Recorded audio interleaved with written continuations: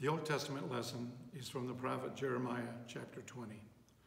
Jeremiah accuses God of forcing him into a ministry that brings him only contempt and persecution.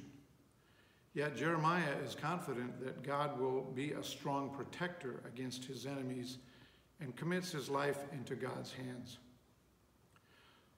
O Lord, you have enticed me, and I was enticed. You have overpowered me, and you have prevailed.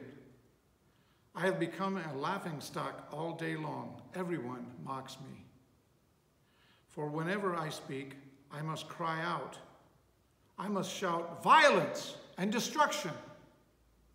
For the word of the Lord has become for me a reproach and derision all day long. If I say I will not mention him or speak any more in his name, then within me there is something like a burning fire shut up in my bones. I am weary with holding it in, and I cannot. For I hear many whispering, terror is all about. Denounce him. Let us denounce him. All my close friends are watching for me to stumble.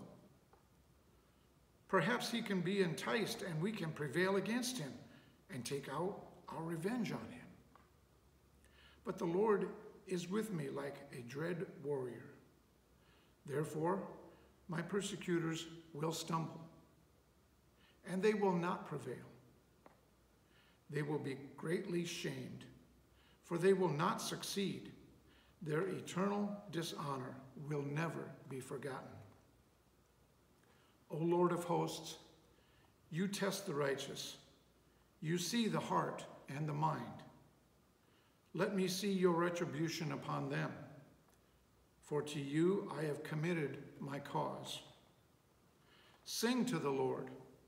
Praise the Lord, for he has delivered the life of the needy from the hands of the evildoers. The word of the Lord.